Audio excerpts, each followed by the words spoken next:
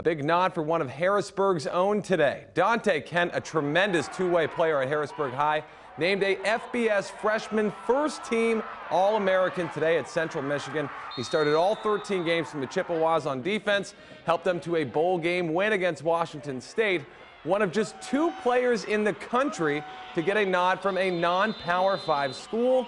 A special, special day for Donte Kent. That actually means a lot. It gives a lot of people, not only just me, but a lot of people at home in Harrisburg.